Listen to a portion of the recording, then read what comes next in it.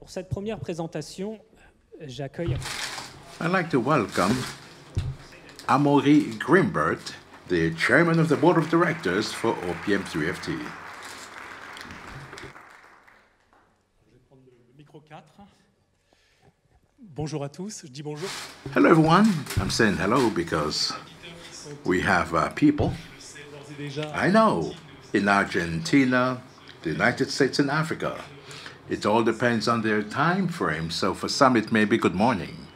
Je voulais peut-être ce soir, puisque Tonight, il est important because at each conference it's important to les nouvelles personnes. note for the newcomers joining the project, as time goes by, it is important to point out 2 or 3 main pointers about OP3FT in terms of its legal structure, its mission, and the work carried out by the OP3FT Fund. On avait parlé lors des We spoke about this at previous conferences, and this time I decided with the team to find out what were the most frequently asked questions, to try to give an example of the institutional type of questions that could be asked and how we answer, and what are the answers expected by those who ask those questions. les personnes du projet. Of course, this relates to all people in the project. So let me now move on to the next page. Un petit récap rapide de... A quick recap on OP3FT. As Jean-Manuel said, we're talking about the Organization for the Promotion, Protection and Progress of Frogans Technology. We set up this organization in 2012, 4 years ago. Its status is a non-profit organization working for the common or public interest. This is possible because OP3FT's legal structure is what we call a fonds de dotation in French, an endowment fund, largely inspired by Anglo-Saxon structures of endowment funds. But in France, we gave it a legal personality. Now, the question that's most frequently asked is, what is an endowment fund? But I won't give you a course on law instead of Julien Laurent, our legal officer, is in charge of that. But it's important to know what you mean by an endowment in the Frogans project. Now, the OP3FT Endowment Fund, we're talking about a set of goods and laws specific to Frogans Technology, meaning software systems, technical specs, software itself, and patents, brands, domain names. This is what is referred to as goods and rights linked to Frogans Technology. The important thing is that law allows us to make the endowment fund or the goods and rights linked to the endowment fund non-transferable and intangible. We can say this,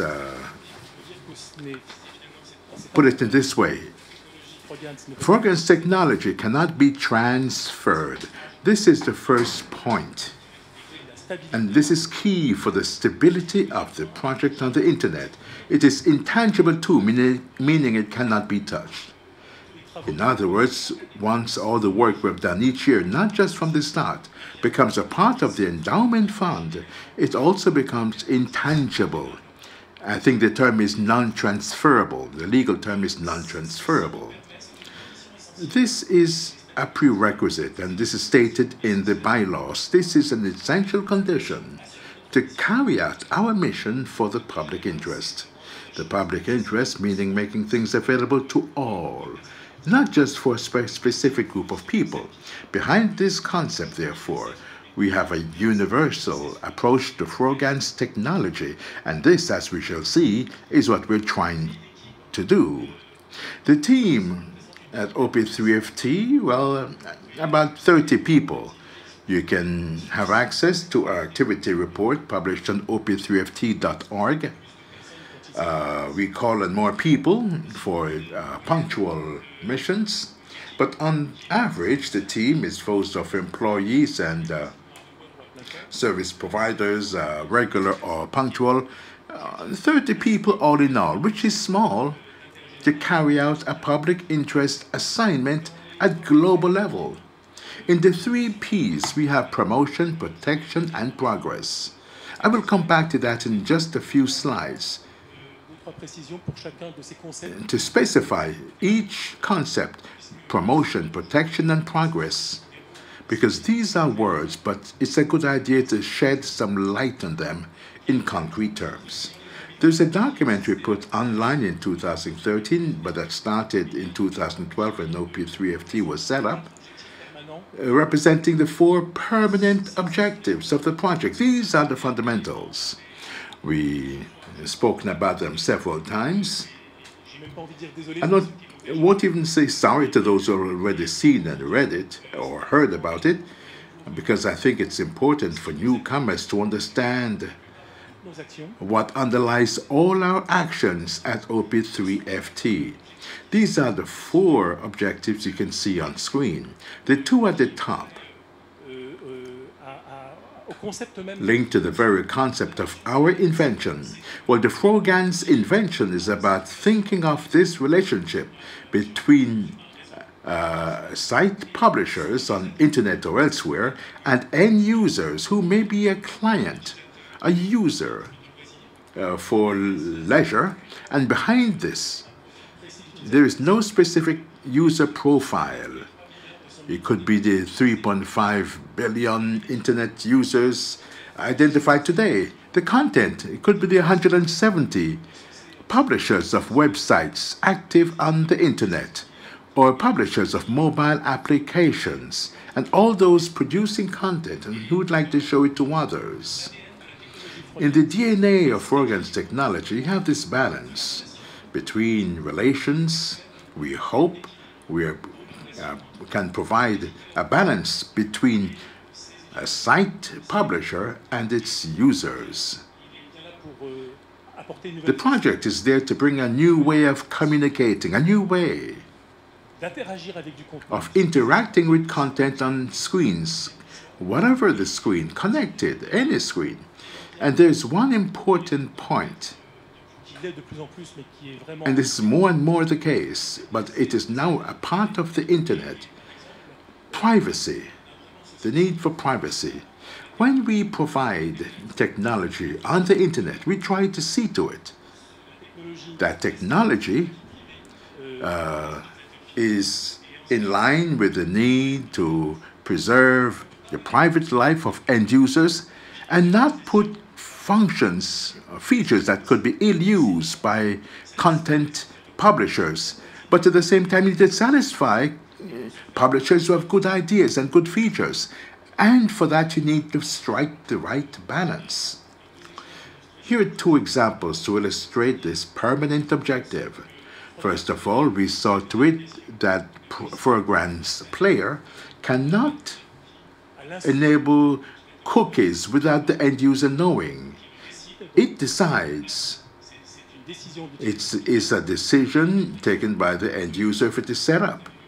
And Jean-Manuel showed you the very graphic features of Frogans object on a screen, but it should not be intrusive. So the technology does not enable publishers to trigger the opening up of a Frogans site on a screen. These mechanisms are there to uphold the elementary rights of the end users. The last point, seen to it that technology is always secure and simple.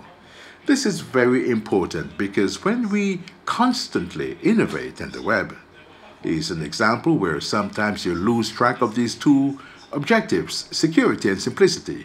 You realize that innovation also brings along the adding of newer features. At OP3FT, when making a choice, we systematically ask ourselves if the choice we're making to help technology to evolve will help technology to always remain secure and simple.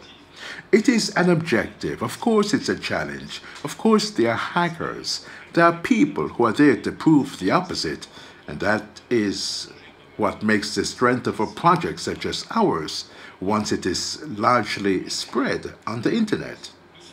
And we are constantly focused on that objective. Let me go a bit faster so as not to extend beyond the time allocated so that I can cover the other two permanent objectives. We have realized through our culture, our organization, and our knowledge of standardization organizations on the internet. You have the Internet Engineering Task Force, W3C, the World Wide Web Consortium, specifying the web for HTML and for other protocols. ITF in particular.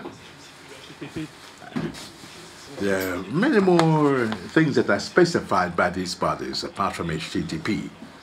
But there's a great interest in the stability of a web technology, a software layer that you must be very consistent in drafting the technical specifications, which is done on paper. There's a lot of R&D written on paper, in black and white, no color, like requests for comment, RFCs, which are an authority on the internet today.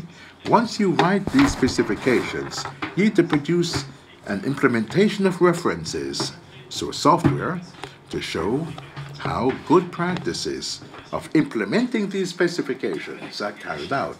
Thirdly, you need a charter, a legal framework that is totally consistent, in line with the various national legislations, for striking a the commonalities with all countries that lay claim to the open internet standards, such as Frogans, and laying claim to universality in how it is used.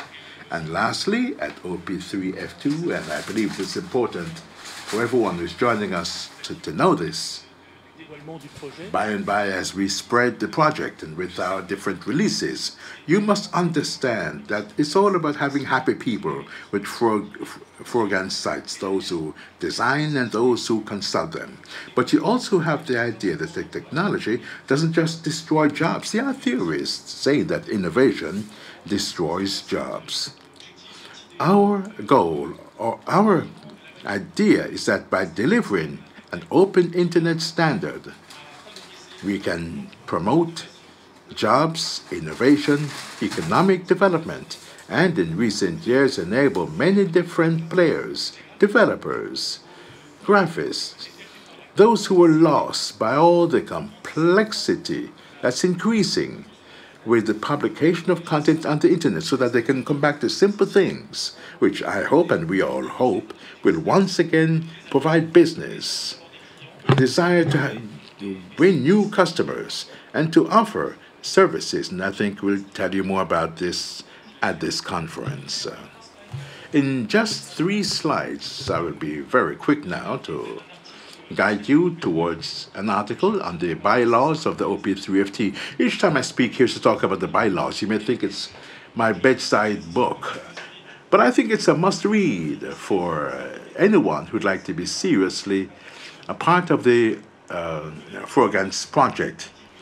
Who knows the organization standardizing the web? Very few people. But at this stage of the game, it is extremely important for all people who are interested in doing things seriously with Frogans Technology, doing business in particular, to the guarantee lies in these bylaws, where many things have been said and where they are upheld. Our board is organized with questions dealt with on governance, so that we can be constantly challenged with respect to how the bylaws are upheld. We've developed Frogans technology based on the open internet standard. I didn't say this before, but that was stated on the previous slide. We have permanent working teams at OP3FT. It's not just a structure talking about promoting something that comes from elsewhere. Frogans technology is developed at OP3FT with permanent working teams, about 30 people, as we have said before. We have a way of working, work based on the 3 P's, protection, promotion, and progress. All of this carried out by these teams. For example, in the way you do things, in Article 5, at the start of that article, the bylaws provide, and I took some examples because we have a long list that may be very long, and I don't think that you would appreciate that, those of you who are watching us on the internet, or to hear me paraphrasing the bylaws. I took 3 examples that ran down with the team when I prepared this conference. Well, there's 3 examples that I'd like to highlight. First of all, I spoke about in-house teams, but Frogans Technology also seeks to become richer and richer with the help of contributors. And it's very important, therefore, to see to it that the third-party intervention, with third parties making their contribution, is properly developed within a given frame so as not to restrict the conditions for using Frogans technology. So at OP3FT, we have a charter that was set up, the Charter of Contributors to Frogans technology, and those who want to contribute to the work of OP3FT must irrevocably and free of charge transfer rights linked to their work. There too, if OP3FT is informed that someone, even in goodwill, wanted to pass on to us work that they did alone but integrating potentially pieces of code or some other contribution that would contravene third-party rights, OP3FT cannot accept it because OP3FT in a few months' time does not want to find itself in a situation where it is no longer authorized to use this part of the technology because they did not pay attention to this or that contribution made. Or if someone says in 6 months or 1 year's time that you now have to pay for this part, and then all of a sudden you have to pay royalties to third parties. So this is important, and this is less specified in the contributors' charter.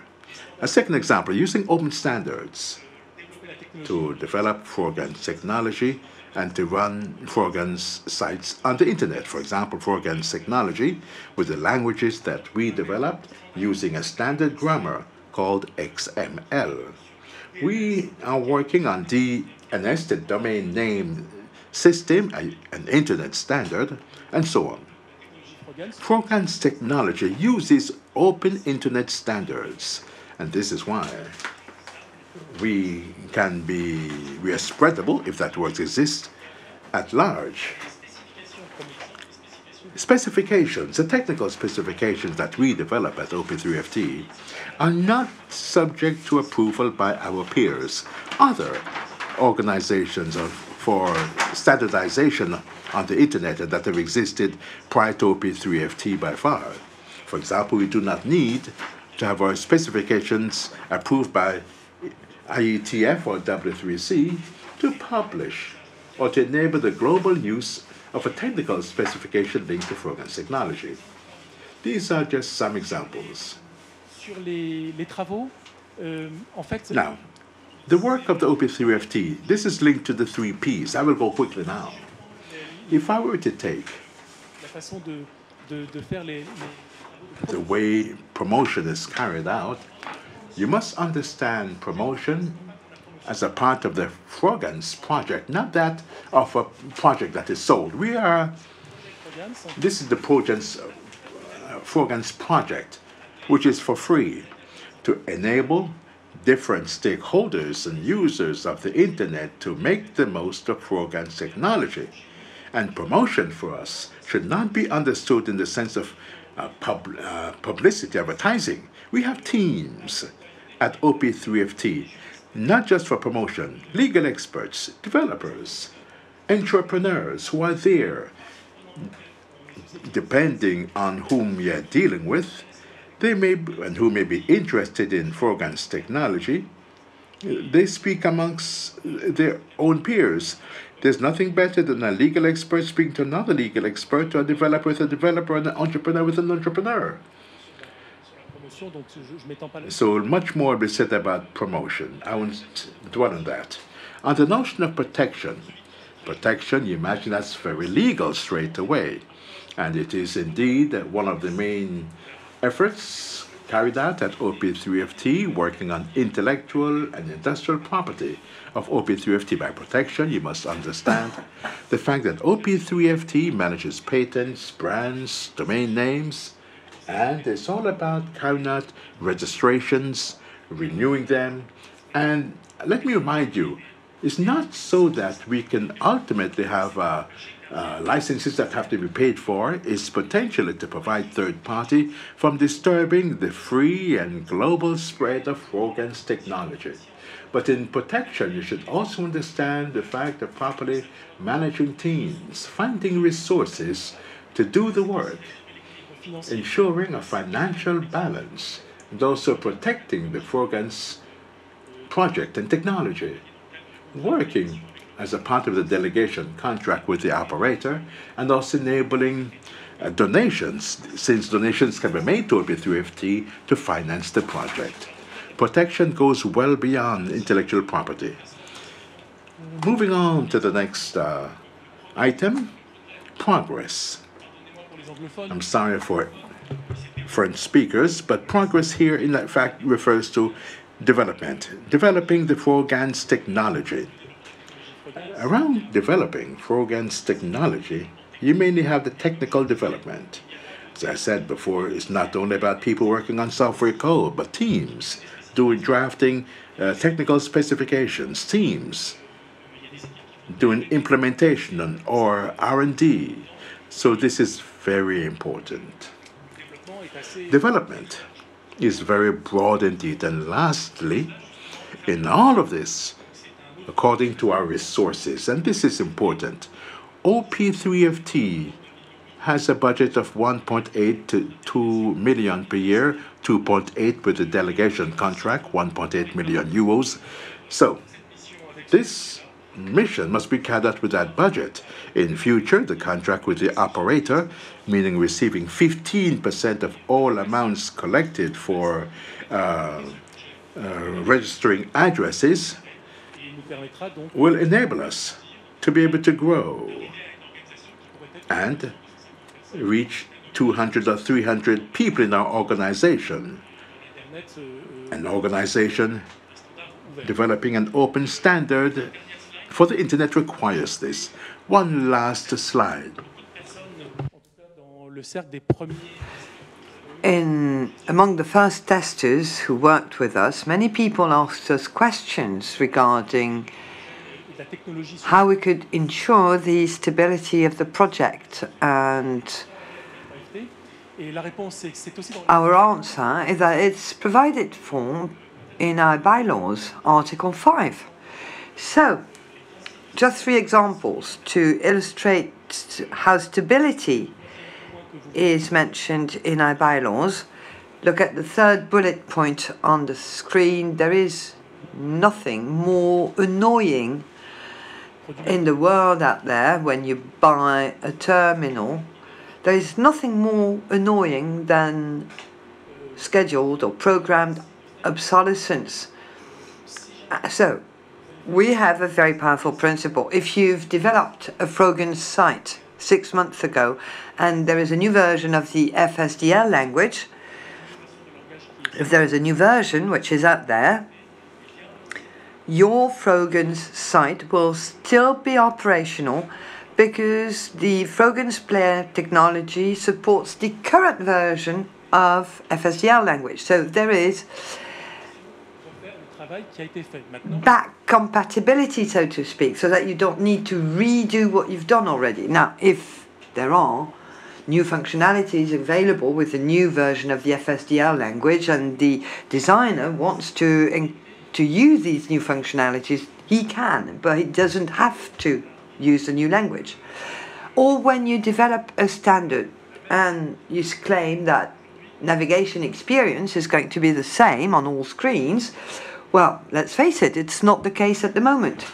If you're on a computer, if you use a touchpad, or if you have a mouse, Then you use your smartphone and it's tactile, or you can have a tactile control on your watch or on your tablet. So we need a standardized navigation experience at 2 levels. And we are thinking so that whatever type of screen you use and whatever type of device you use, you have the same experience. And in parallel to that, whatever the interaction, and in the future it might be the blink of an eye or language, words, spoken language. So in OP3FT's mission, we need to provide a standardized experience to all users, whatever the device.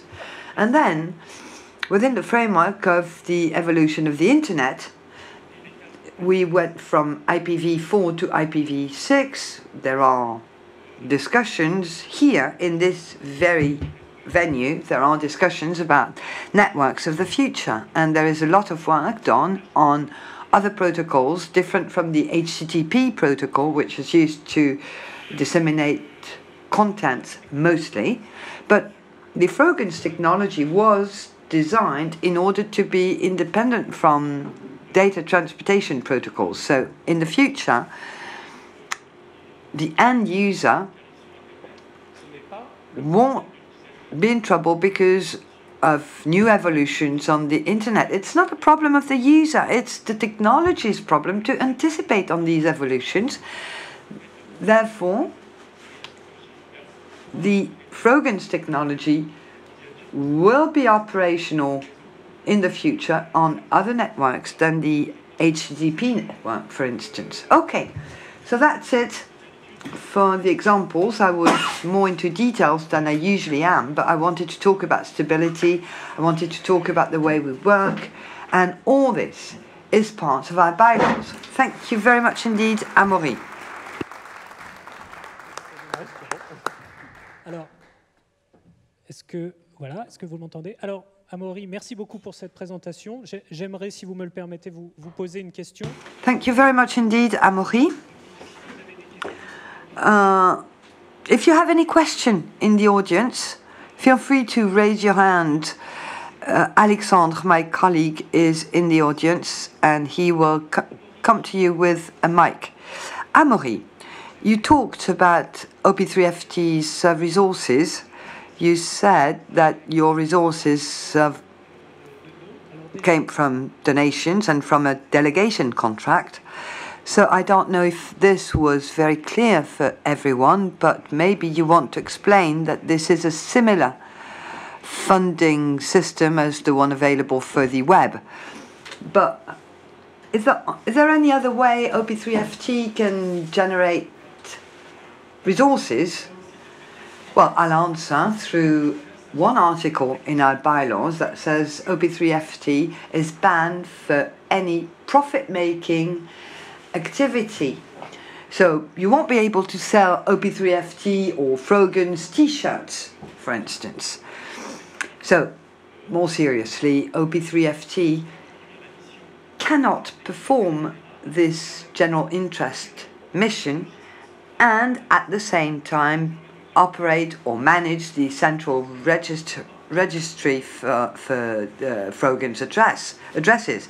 It's a very complex registry, but these are addresses, and this wonderful pair that you have in other publishing systems makes it possible for content to be circulated on the internet, unlike apps which are stored in an app store and they can't be transmitted via a link. And this is what made the web absolutely fantastic in the beginning, is the hypertext link. So OP3FT, back to funding, OP3FT delegates a license to a commercial entity to give them the right to operate the Frogans addresses registry. So the operator of the central Frogans addresses registry cannot cash in with a for addresses. Well, some money was cashed in because there were some pioneers who registered Frogans addresses even before we moved to the dissemination phase, which is ahead of us. But there is a contract that says that the funding of OP3FT is 15% of all income generated by the registration of Frogans addresses, and if there is no registration, there is a minimum income of 1.8 million euros. So, French law, the prefect of Paris has signed a prefect order so that we can accept donations, but only for French taxpayers, whether individual taxpayers or corporate taxpayers, because then they can subtract that from their taxes. So far, because there is just so many of us doing so many things, so we've not yet implemented